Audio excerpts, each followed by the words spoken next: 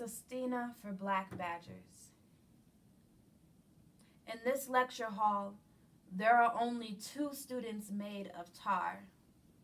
I am one, listening to the scream of chalk. I am one in the stomach of silence as it shakes from hunger. We all so packed in with the feeling of stillness. I question if this some type of ship. I think what spell of protection they got. What magic that they can be all badger red and not see a sea of blood.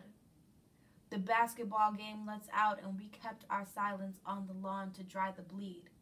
I am not there, but my friend calls after. Says the shock stuck her feet to the grass like tar. Says it could have been the boy in her physics class yell. Should have followed the rules.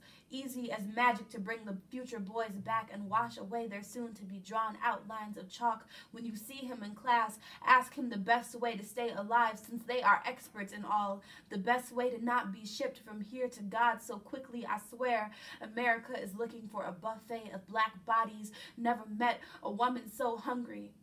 Madison was voted the most liberal city in America, but it is here that I learned of thirst and hunger. We ain't like Ferguson. No, why give a whole street to a black boy when he can paint a cage with blood and they can call it justice? I saw the boat crash through the road and unload more bodies from the ship.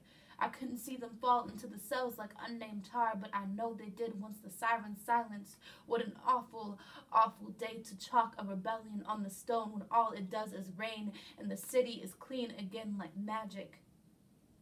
A girl in my class states that the lack of indictments have nothing to do with race. Race is all a magic trick. I think of all the brown ears listening for each 28-hour mark, each feeding time for Miss Liberty's hunger. My professor asked us to write the first thoughts that come to mind. I grab the chalk and put breath on the board. That night when the sun goes down, a blood orange, I count off another day of survival and listen for the cannon. The tar road is covered in snow and I am grateful to stand out if I end up on the ground today. My heart calls to my ancestors to ask how to stay alive among so many bodies on the city's ship.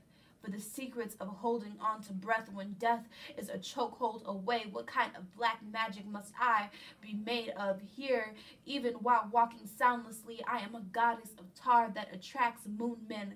I don't want to belong to the street, so I feed the questions hunger that are always about the riots and never about the blood. The concrete is clean today, but the clouds look like God drew them in chalk.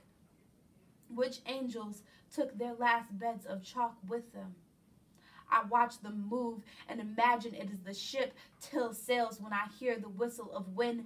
Can't see no blood up there unless I catch the sun mid-bow. And if that ain't no magic trick, to die with us daily and come back to watch again. If that ain't the hunger of the earth, its mouth so full of tar, I don't know what is. Nah, this ain't no magic. This is a country with a belly of bodies feigning hunger. I'm a student in a landfill filled to the brim with tar.